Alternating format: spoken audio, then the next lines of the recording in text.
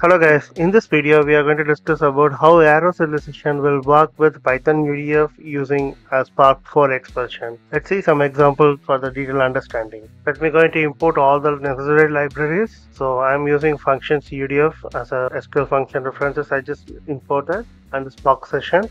And I'm going to create Spark variable and connect with the remote 1500 port number I just hitting right now.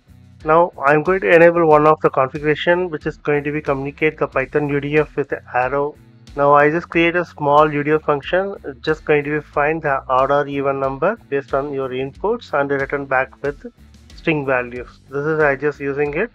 So in this UDF return type I just declare with a string and use arrow as a true. This is I just enable it. So now this is going to be work with our Spark UDF and we are going to use arrow serialization in the backend. For that I'm going to use one simple data set is ID and value. Two columns I just created. This value we can see with the data frame.show command.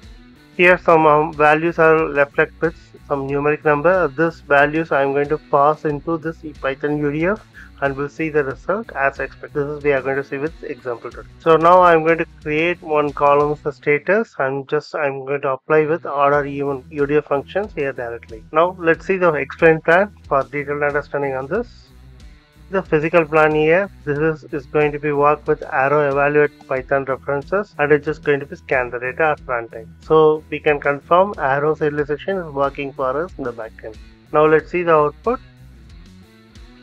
So now you can see the status, whatever the value provided, just going to be inferred with our Python UDF and get back our output. So likewise, we can use our arrow serialization at runtime using Spark new version. That's it. Thanks for watching. Please provide your valuable feedbacks in comments.